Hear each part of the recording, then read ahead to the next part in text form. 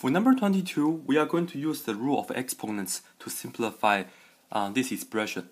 So let's get to work. Number 22, we have 16 x to the 6 y to the negative 4 raised to the 1/2 power over parentheses negative 27 x to the negative 6 y to the 3rd power raised to the 1/3. So let's focus on this. Our first step is to take the exponent on the outside, which is the 1/2, and then distribute into the inside exponents. Okay? So I'm going to have 16 raised to the 1/2 power. And then for the next one, I will have x raised to the 6, but then I will multiply by 1/2. And then y to the negative 4 multiplied by 1/2. Okay? So that will be the top. And then over the denominator, which will be the same. You take the exponents and then distribute it inside to each exponent inside. So first, we will have negative 27. So let me put that into a parentheses, negative 27 raised to the 1/3 power. And then I will have x to the negative 6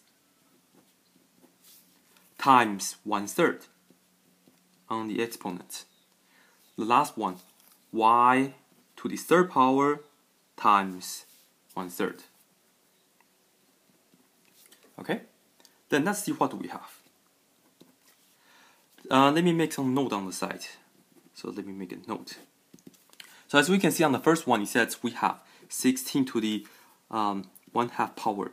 So to deal with 1/2 power, this means the square root of 16.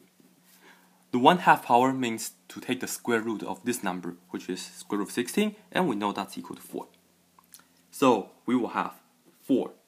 And then x, 6 times 1/2 is 3. So 6 x to the 3rd power. And then for this, I will have y. Negative 4 times 1/2 is negative 2.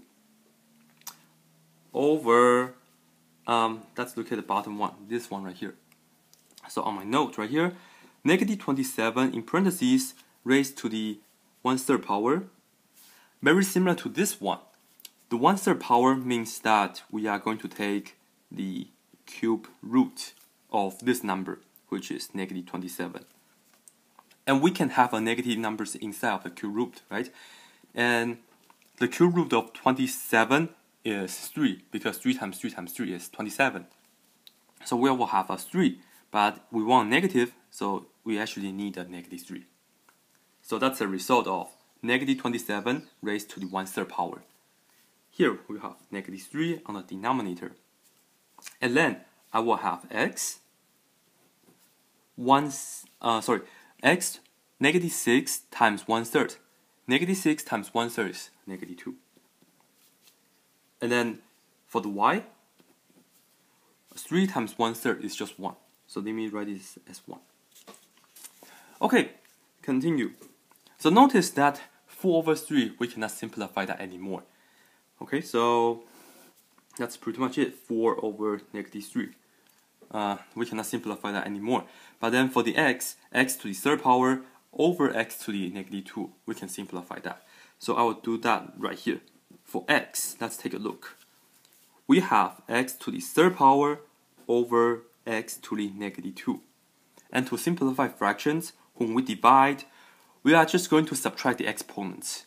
So we are going to get x to the 3rd power minus, because we have a division, we are going to minus the top exponent, subtract the bottom exponent, which is negative 2. So in this case, actually we'll end up with 3 minus a negative 2, i.e. 3 plus a 2, right?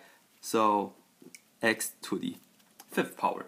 And notice that this is a positive exponent, so it stays on the numerator. And I will put that right here, x to the 5th power. Okay? And then let me do one for the y. For y, we are looking at y to the negative 2 over y to the 1st. similar to this step, I will take y of the first of the power on the top, which is -2, minus, because we have a division, the power in the denominator, which is 1. -2 minus 1. Well, y to the -2 minus 1, we will get y to the -3.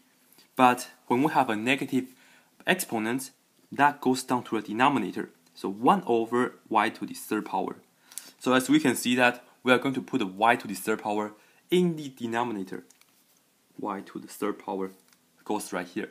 So as we can see that, we simplify the fractions, and all the exponents, it's positive, and we don't have any other like terms that we need to be combined. So there we have it. This is the answer that we're looking for.